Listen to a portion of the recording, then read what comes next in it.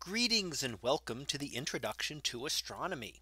In this lesson, we are going to talk about the seasons and what causes seasons here on the Earth and how might that apply to elsewhere in our solar system.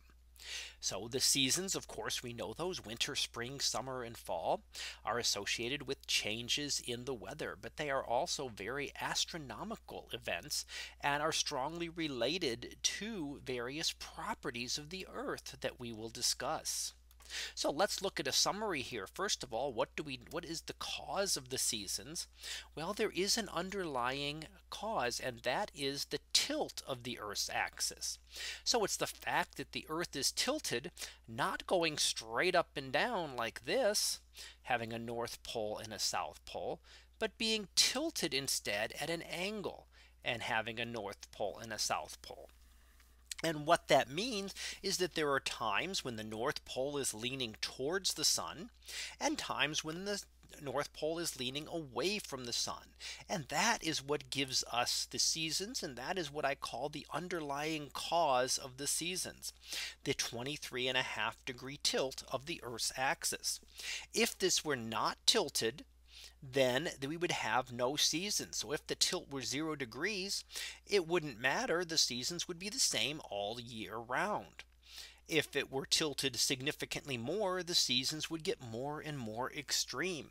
And we see this elsewhere in the solar system. A planet that goes almost straight up and down would have no seasons, and something that's tilted almost on its side, like Uranus, for example, has very extreme seasons because of that tilt.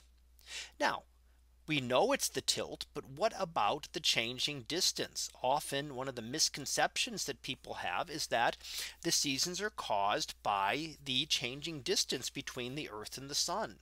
Well, we know that the Earth does have an elliptical orbit, and that means that it is sometimes closer to the sun and sometimes further away. It turns out this is about a 3% variation, much less than what we would need to explain the seasons. So while we are closer and further away from the sun, it is not the reason that causes the seasons to occur. Now, if we want to think about this scientifically, we can think about the scientific method.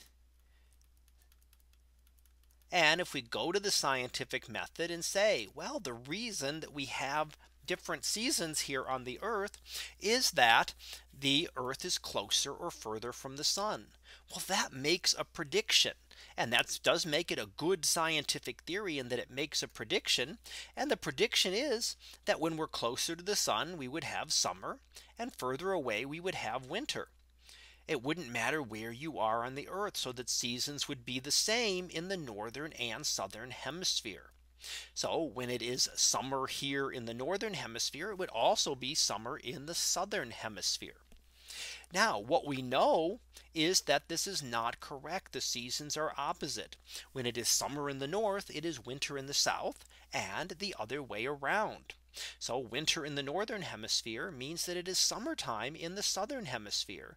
So this prediction that it would make if the Earth's changing distance were the reason that the seasons change is incorrect, because it does make that prediction.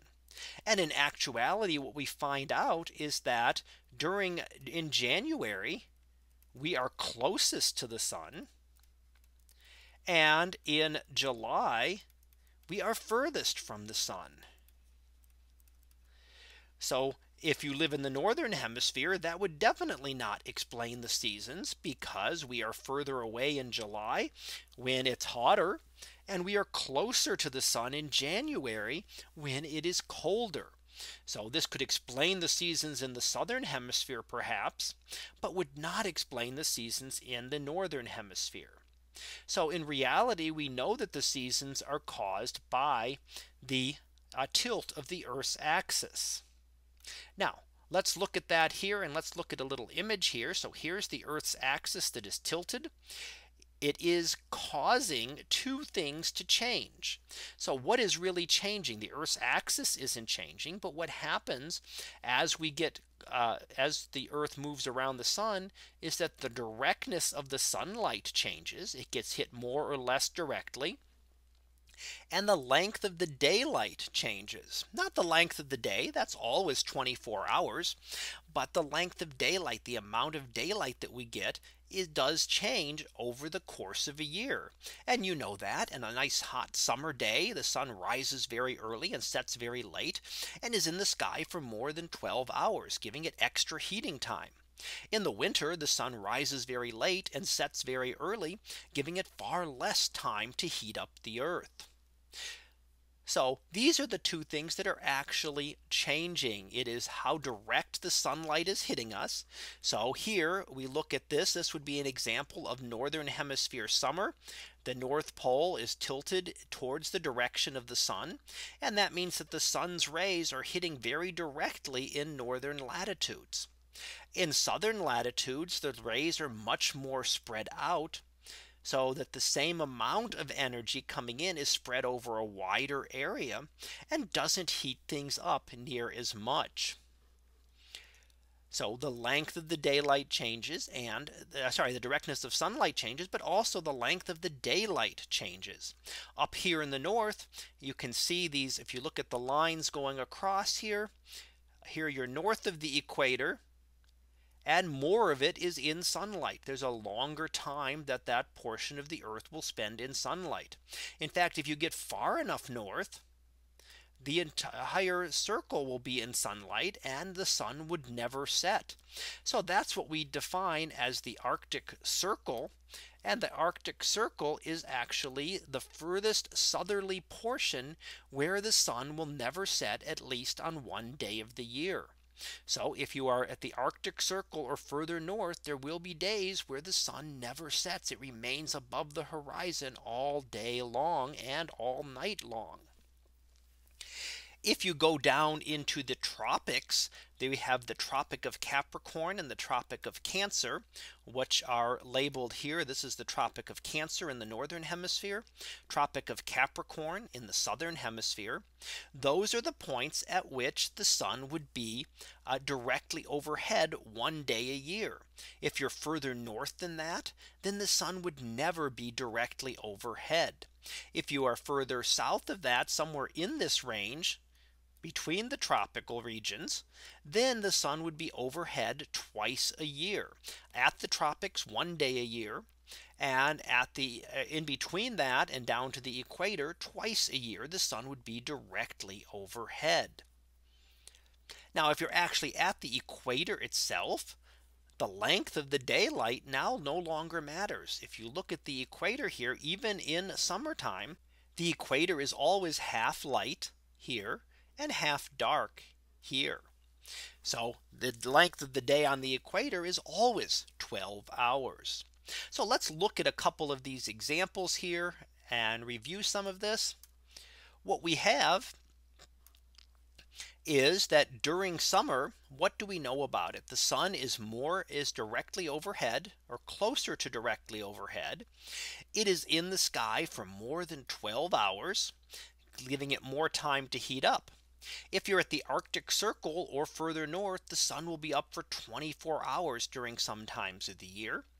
If you're near the tropics, the sun will, if you're at the tropics, the sun will be at the zenith exactly one day of the year, and that would be the day of the solstice. That would be the day at the Tropic of Cancer, the summer solstice. The sun would be directly overhead. And at the winter solstice, the Tropic of Capricorn, the sun would be directly overhead. If you're in between those, then it will be overhead 2 days a year, but it will always be near the zenith. So why is the equator hotter? Because no matter what, you'll always have the sun relatively close to being straight overhead, beating straight down on you with those direct rays, and up for a good amount of time, up for 12 hours, never having short days down at the equator. Now, look at one thing here as a discussion on the solstice, which is June 21st, the summer solstice. In the northern hemisphere, the sun is highest in the sky. But why is this not the hottest day of the year? Usually it's hotter in August. And why does that occur? Well, it takes time to warm the Earth. So the Earth has just been in a freeze for the northern hemisphere during winter, and it takes time to warm it up. So it takes lots of those long days with the sun up high in the sky to warm up the Earth. The similar thing happens in the winter time. December 21st would be when the sun is lowest in the sky and is the shortest daylight of the year. But it's not the coldest day because the Earth has been warm from summer and it takes time to cool it off. So let's review here what we've covered in this lesson. And that would be, just to summarize a little bit here, that we had a couple of things. The underlying cause of the seasons is this 23.5 degree tilt of the Earth's axis. It has nothing to do with the changing distance between the Earth and the sun.